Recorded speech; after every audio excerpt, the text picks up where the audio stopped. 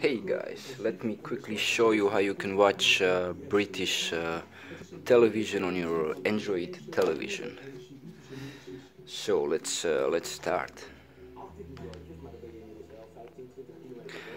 Let me show you what you need. You will need to download ES File Explorer from Google Play Store, and you will also need to download the following APK files on USB. Let me show you quickly.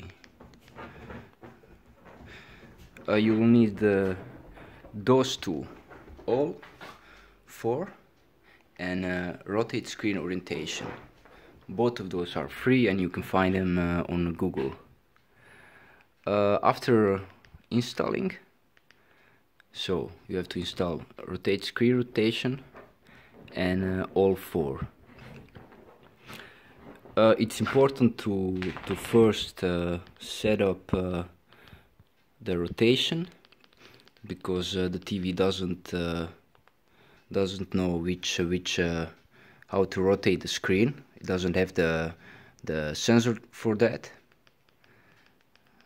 You will need that one, screen rotator.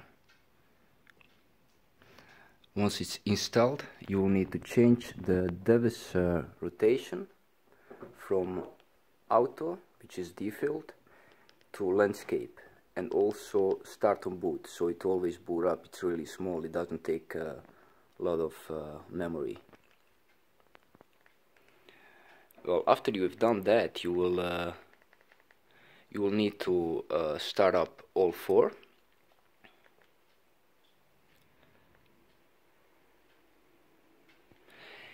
And because this application is actually meant for Android tablets and smartphones, it doesn't work with regular remote control.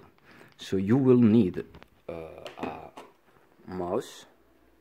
This is a wireless mouse, of course, which will enable you to use all the features of this app. So, for example, Film4.